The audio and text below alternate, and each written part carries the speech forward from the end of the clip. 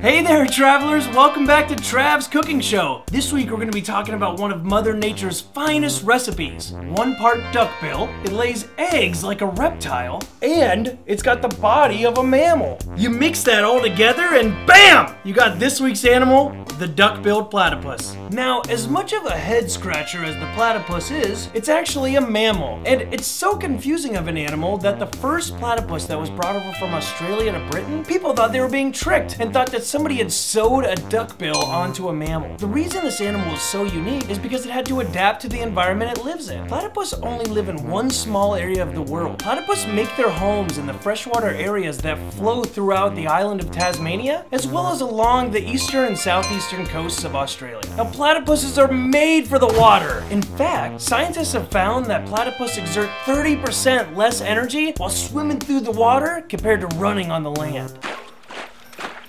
They swim with their front feet that act as paddles, and they steer with their tail and with their back feet. They have skin that covers their eyes and their ears, and they have a nose that'll seal shut to protect the animal while it's underwater. That's like having a built-in scuba mask. Even though the platypus is made for the water, it still breathes oxygen, and it can really only hold its breath between 30 and 140 seconds. I can do that. Is that 30? Platypuses are homebodies, and all they want to do after a long, exhausting day of hunting is come home and kick their feet up in their house. A platypus home is a self-made burrow that consists of tunnels and even rooms. Yeah, based off this blueprint, we'll have a tunnel here, tunnel there, a room there, and a room there.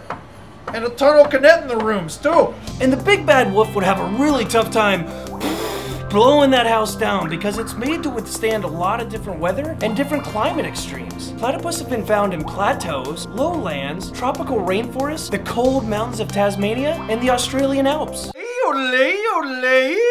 Mate. Their thick waterproof fur keeps them nice and warm in the chilly temperatures, and their big tail holds in extra fat for energy. Ugh.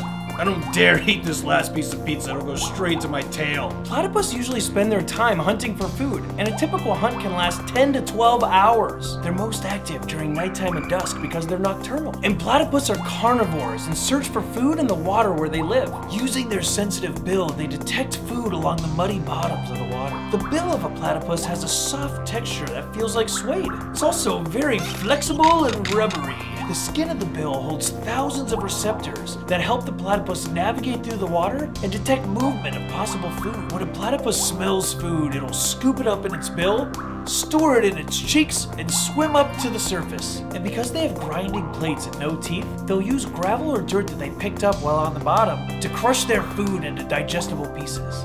Today's pizza comes pre-smashed with either gravel or dirt.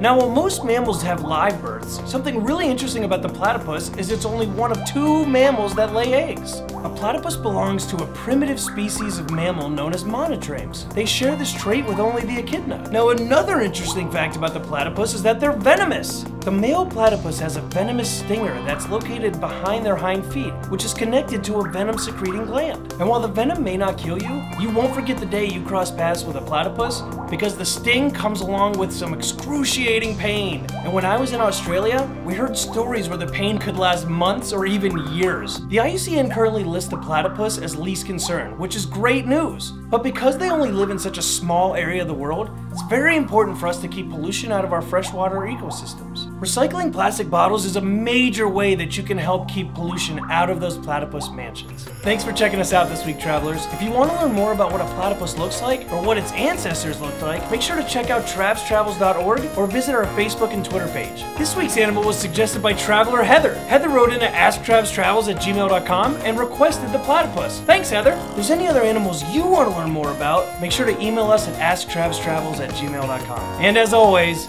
keep on traveling. We'll see you next week. Oh yeah, based off this blueprint, we have a room over here connected to a tunnel and another room there. Oh, and over here another tunnel and a room connected by a tunnel. Yep, if you ask me, there's a lot of tunnels here.